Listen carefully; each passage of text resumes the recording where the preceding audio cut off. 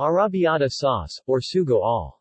Arrabbiata in Italian, is a spicy sauce for pasta made from garlic, tomatoes, and dried red chili peppers cooked in olive oil. The sauce originates from the Lazio region, around Rome.